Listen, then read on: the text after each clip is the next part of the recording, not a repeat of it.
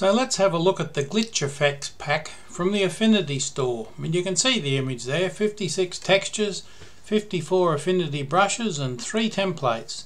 And this is a real nice pack to use. I guess pack is the only way to call it. So let's have a look at how they're being used. First thing you do is download the pack when you purchase it. Go to the Affinity store and purchase the pack.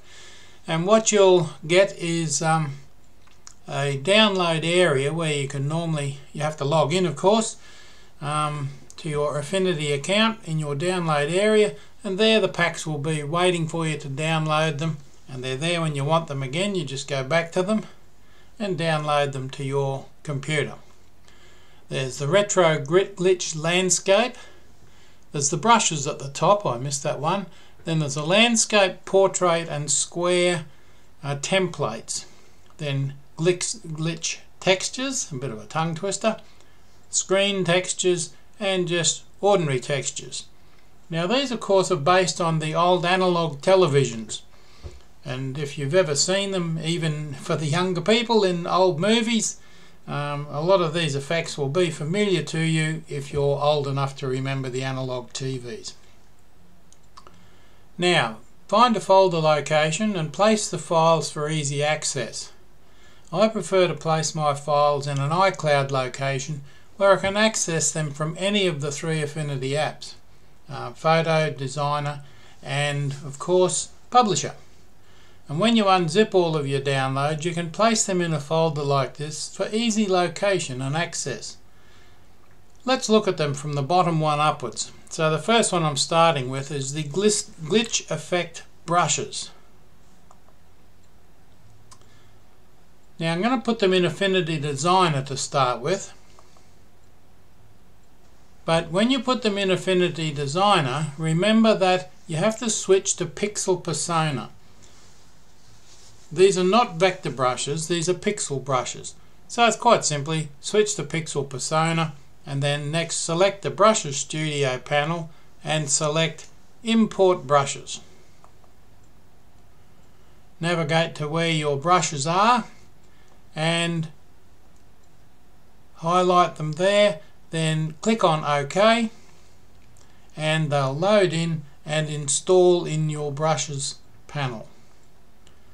The glitch brushes are now in place and you can learn to use them. Now the previous image you can see is the girl, and the same image as previous, only with the rewind glitch applied. So it's a brush and you just click on it. Don't try and resize it for the time being, just click on it. And you can change colours, opacity, size, whatever you like. And you can see there is another brush there where I've got those horizontal bars. They're a secondary glitch that I applied. Pixels and flare, the same image as previous with a pixel flare and screen flare. Now the pixel flare are the square ones. You may or may not have seen those in your lifetime. And the screen flare is probably around the end of her long hair level. And you can see there's quite a flare there. There are many other brushes, and experimentation will show their uses. Some of them you'll find quite effective, some will be a bit of a mystery to start with, but the more you play with them, the more familiar you become with them and the more opportunities arise for using them in your designs. Now let's put the same thing into Affinity Photo, and it works pretty much the same way. As before, select the hamburger menu item in the Brushes panel, then select the Brushes Studio and select Import Brushes. Again, go to where you've got them stored, click OK and import the brushes. And they will appear in the panel over on the right hand side.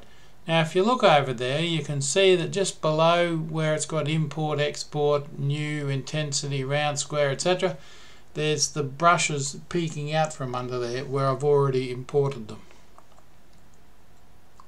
Now the effects in Photo, the brushes panel I've got in highlight there, and you can see there's a lot of different brushes there. There are way more brushes there than I can display. on that screen. And that's okay, that's just to show you that they're in there. Glitch effect templates are interesting. They really add zing to your image work.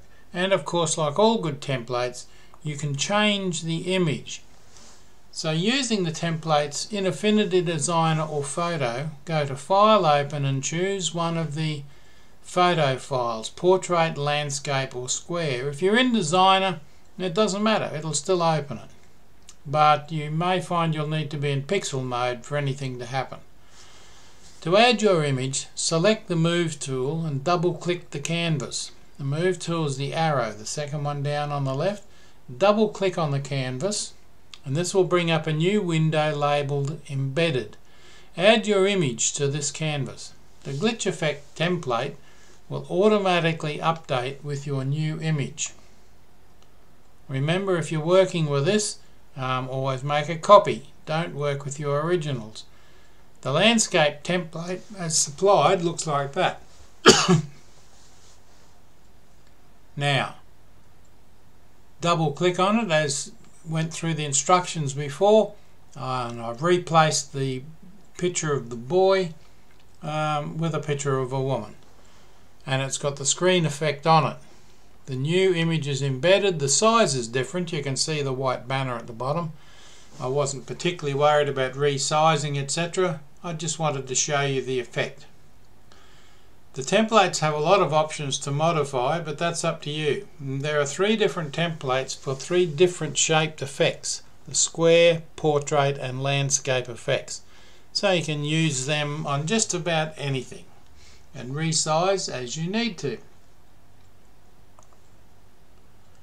In addition, there are the 3 effects, and you can load these into assets or leave them on the cloud for easy access, and the effects are the glitch, the screen and the textures effects.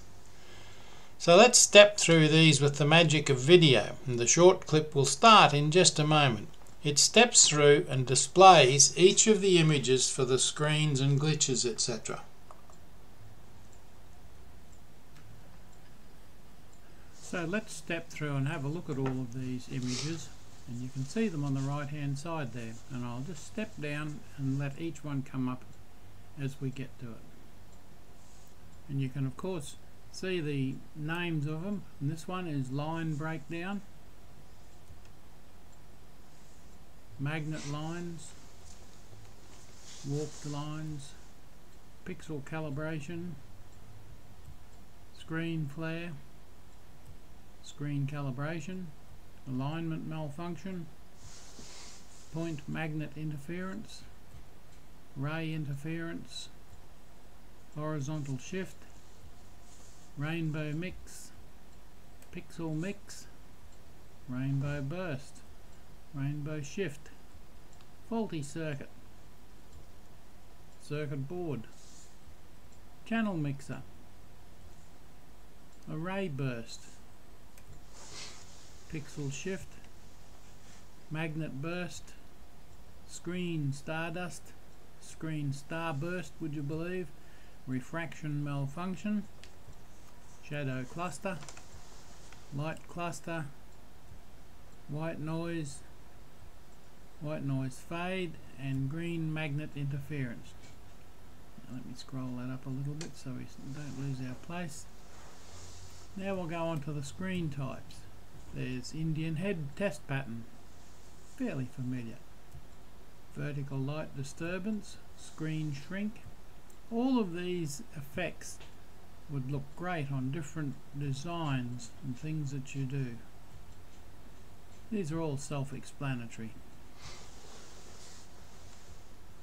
Center magnet interference, channel interference. If any of you are old enough to have seen the old TVs, you're probably familiar with a lot of these. Modern TVs, of course, don't have these sorts of problems. Anything digital doesn't have these. These are the old analog TV problems.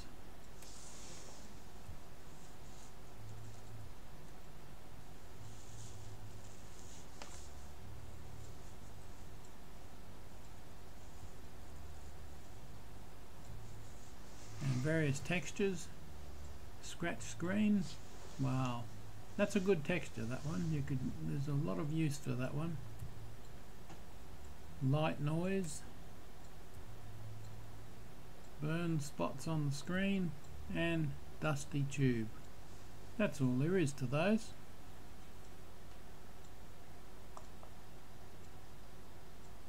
So, how do we use these effects? Let's have a quick look at the last couple of things that we need to look at.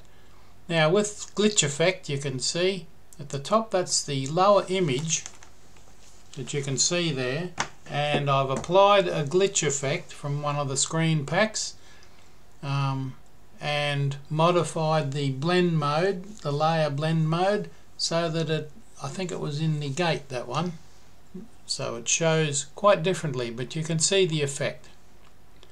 The one on the right hand side, that's the scratch screen effect that I just mentioned previously.